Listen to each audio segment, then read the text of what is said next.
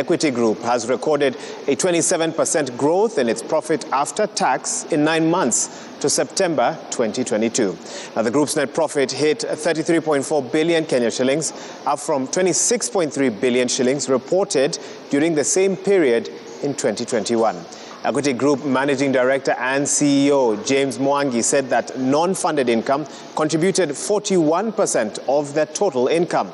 The lender's interest income increased to 59.8 billion shillings, representing a 23.4% growth. Now, speaking at the investor briefing, CEO James Mwangi attributed the growth to customer-centric products that have seen the lender hit a new milestone in deposits.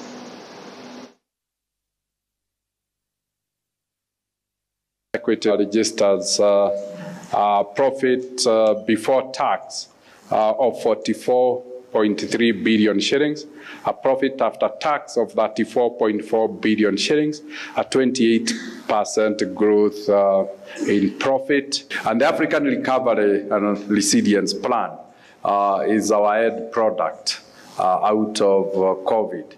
We learned the lessons that, yes, we shielded our customers, they survived, they thrived, and we asked ourselves, can we now focus on economies